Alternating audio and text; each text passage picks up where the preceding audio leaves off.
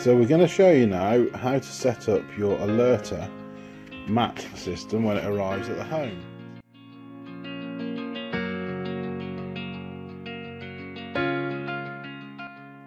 So we're just going to examine the contents of the box. So in there we've got a sensor, we've got a little square mat transmitter in the corner, and then the oblong item here, we refer to that as the wall unit, and whichever nurse call system you're using will pop the right plug in for you. So here we go, we've got the main components set out here, and we're just going to go straight for the mat transmitter. So a couple of batteries packed in there with it, and so the first thing to do is unwrap that, and then you need a tiny little screwdriver, which is just, we've got one ready here, in order that you can access the battery compartment on the transmitter, which takes a couple of AAA batteries. So here we go, we're just going to pop the AAA batteries in the mat transmitter.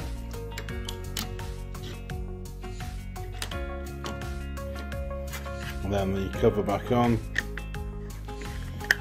find the 4 little screws, pop them back up again. So the first task, once the batteries are in, is to connect the little cable inside the end pouch of the pad into the plug on the transmitter, and then we're just going to make sure that's in the off position. We're now going to slide the back cover off the wall receiver unit and reach for a couple of AA batteries, pop them in the back. We're now going to zoom in and have a look at the pair button just inside the back cover, and using either a very small screwdriver or the point of a biro pen, press and hold for around 3 seconds. And you'll see now there's a brief, there we go, all the lights momentarily lit up on the front of the wall unit. So we're now going to go for the square transmitter connected to the mat and pop the switch to on, and then we're going to press the mat to cause an alarm, and that now has registered. So the first slot out of the available 5 is now linked to this bed pad. Now at this point, if you have other mats to connect or a motion sensor, you can simply pair them up by adding them one by one, by connecting up the transmitter and pressing the pad or moving your hand in front of the motion sensor until each of these 5 positions is filled. If you don't continue to pair the mat, the 2 beeps indicate that it is now out of pairing. So we can now test this mat by pressing it and releasing. We can now hear the alarm. Whilst the alarm is going from that recent test, you can actually reset it and silence it. Press and hold, there we go, reset now and silenced.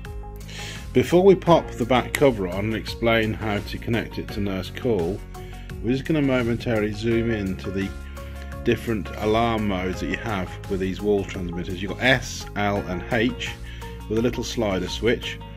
S for silent is a good mode to use if you don't want the resident to be disturbed by the alarm in the room, because you're going to be sending the signal straight to nurse call.